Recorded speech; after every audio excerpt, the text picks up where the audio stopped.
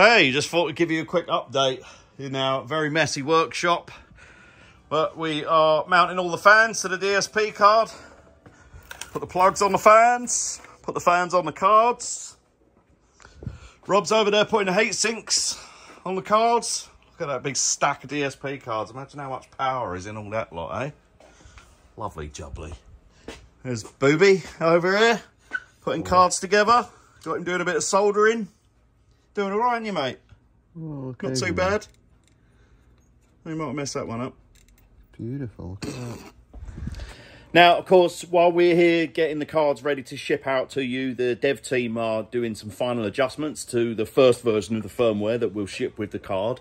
There's been some more updates with the live effects plugin that SoundVibes has done for us. It's got some really, really cool extra features in there that I know you're going to love.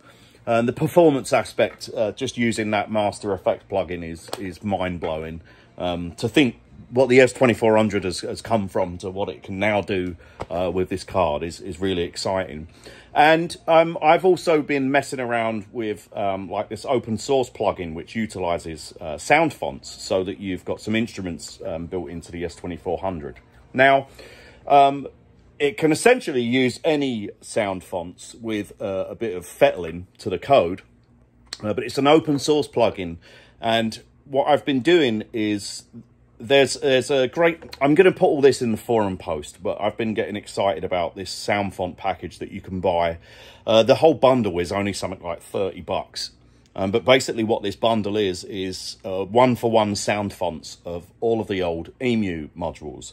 So if you remember like the Proteus series, Proteus 1, 2, 3, the EMU Orbit, the EMU Planet Fat, the EMU MoFat, the EMU Carnival, World Sounds, Proteus 2000, all of that stuff has been re-released and you can buy them in SoundFont form.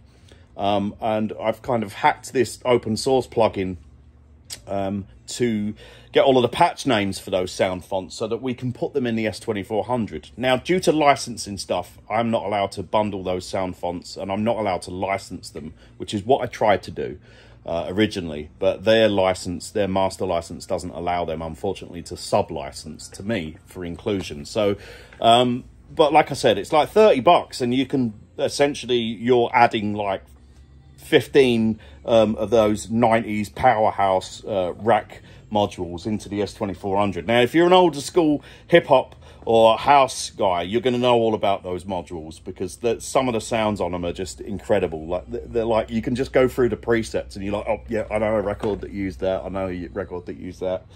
Of course, there's now the beta testing that we've done. I've done a lot of beta testing myself, of course.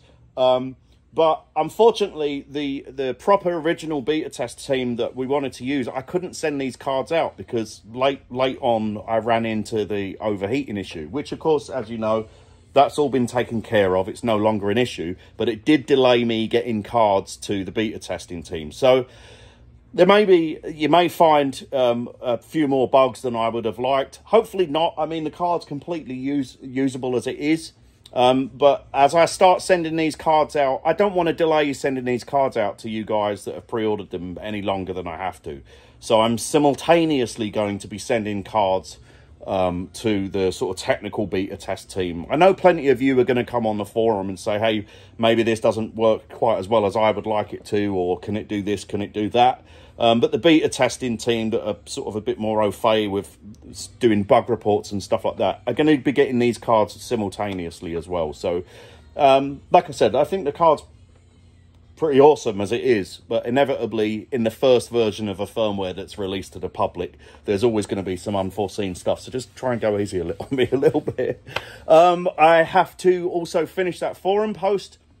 I've done like a Google Docs, Google spreadsheet of a whole bunch of too many plugins that you don't need to fill up your machine with, but testing them to see what works, what doesn't work, the limitations of certain things.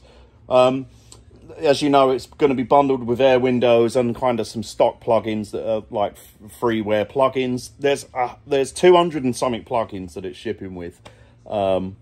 Which is more than enough. And of course, we've spent a lot of time developing our own live Master Effects plugin, which I'm really excited about. So I'm really hoping to maybe start shipping either by the end of this week or early next week. And I think these will be getting their first firmware burnt onto them and boxed up and out the door. Again, thank you for your patience. I'm really sorry for the delays that have been incurred so far. A couple of unforeseen circumstances, probably oversight on my part. Well, definitely oversight on my part. I apologise. But I really can't wait to get these to you and see some of the demos that hopefully you're going to send us and some of the awesome stuff. All right, be on the way to you soon. Oh, what do you think about this, by the way? Bye. The other thing that you're then going to start getting sick of hearing me talk about is the Caladan, which I'm really excited about. These are all the 3 different versions of the prototypes that we've done so far. Of course, rapid ramp up on development of this. Most of the S2400 DSP has kind of informed and will reside inside this machine as well. The cards, the voice cards, the stock voice cards have already been sent off to mass production, so preempting a lot of that stuff. And really then the only things that we've got to finalise, apart from firmware stuff, is the main board and the enclosure. The enclosure is actually fine and done, but at the end of the day, before we send this to mass production, we've got to make sure that the silk screen, the graphics that we've printed on the machine for the buttons, is actually what we want and is what makes the most sense. Sorry that the updates about this have been thin on the ground. Of course, just for the past few weeks and a couple of months, really, we've been really focused on getting this DSP card out and just sort of clearing the project backlog. But you're going to start hearing a lot more about these babies very soon. All right, thanks, guys.